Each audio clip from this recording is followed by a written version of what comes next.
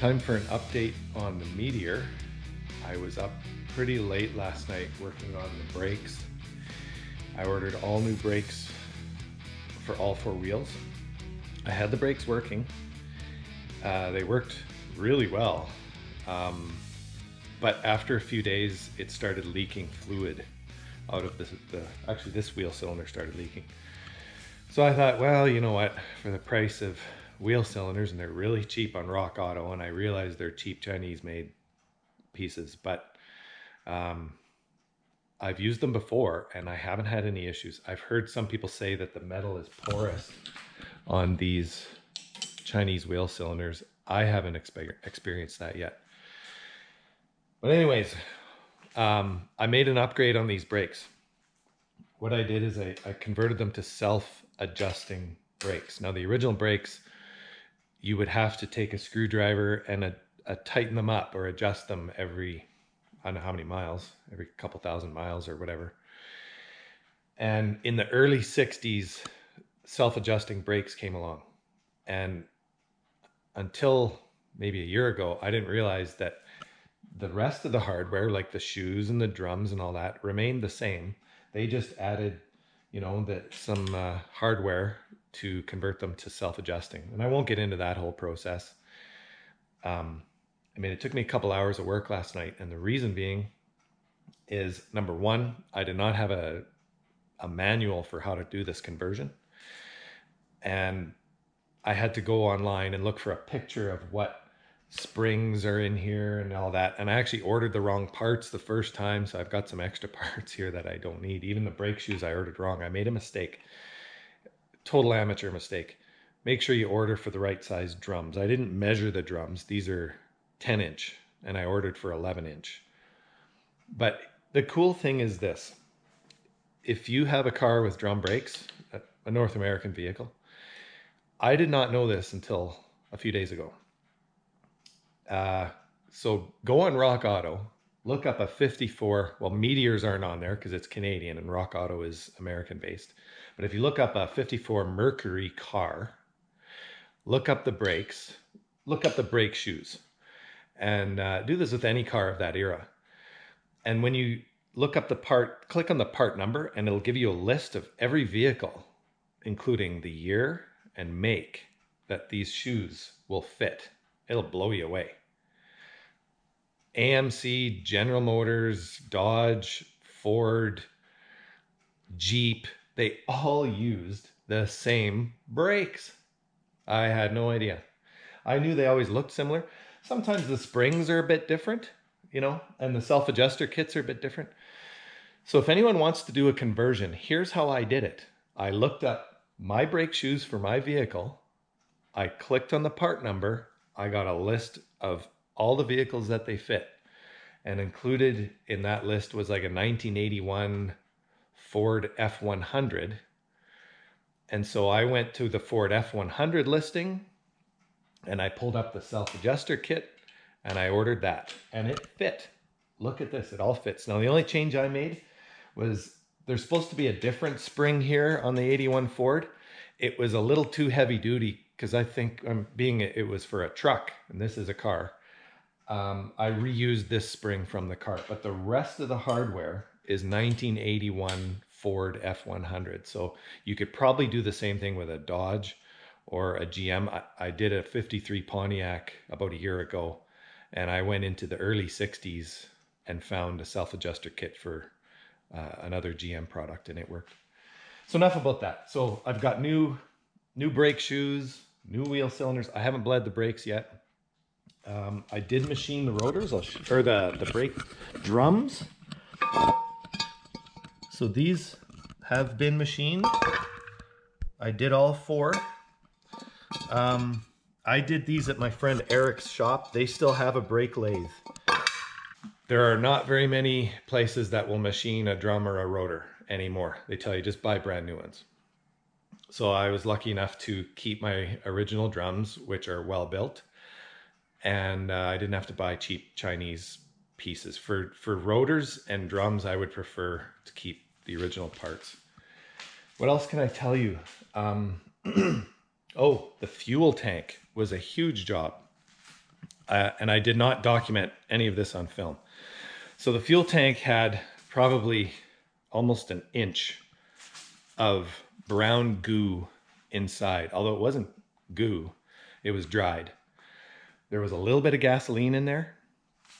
And I just realized I left the fuel cap open all night. I wondered why it smelled like gas in the garage this morning when I came in. So I had removed the tank because I could see through here what it looked like inside. And it was pretty bad. I was kind of disappointed. I thought, oh man, I'm gonna have to buy a tank. And the tanks are expensive. And I mean, I found some cheaper ones, but you get what you pay for. Anyways, took the tank out and I shook it around and there were huge chunks of stuff in there. And it was awful what was falling out. And then I took a magnet and I put it down inside of the tank and I pulled it out and nothing came with it. Rust is magnetic because it is iron. And it did not come out at all. There was no rust in the tank.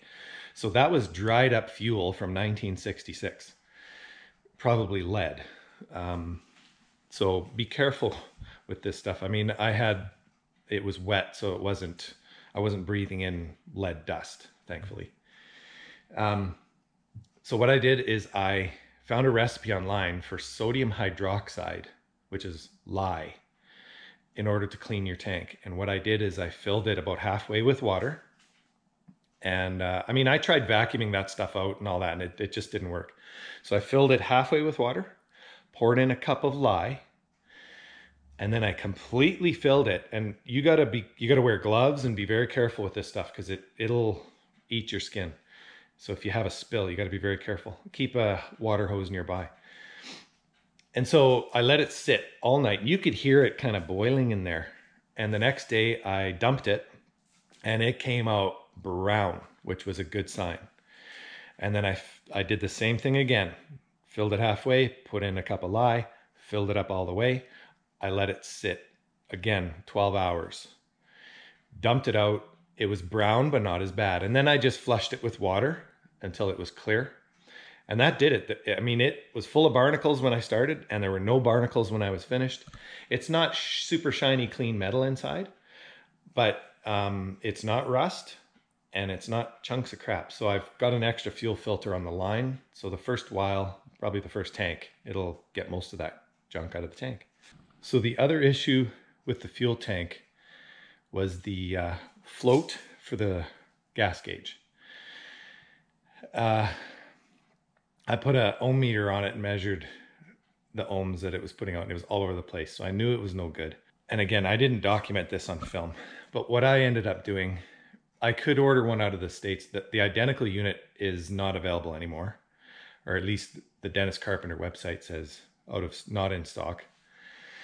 So I did find the specs for the sending unit. Should be about 14 ohms on full and about 80 on empty. And a couple of years ago, I put a gas gauge in my golf cart, and I bought the gauge and a float sending unit at Princess Auto, which is like a Canadian Harbor Freight kind of thing. And it works great. And I thought, I wonder if I can take that generic cheap sending unit and adapt it to the one in the car. And it worked. I made one out of the two. I'm sorry I don't have pictures of this. It took some drilling and fabricating. But anyways, I made one working sending unit, and I was able to adjust the full and the empty and then roughly where half is, and I tested it. And so once I reassembled the tank and put it back in the car, I poured in 20 liters of fuel, and it was, now I'm not sure if this is a 60 or 70 liter tank, but with 20 liters of gas in it, it was just above a quarter.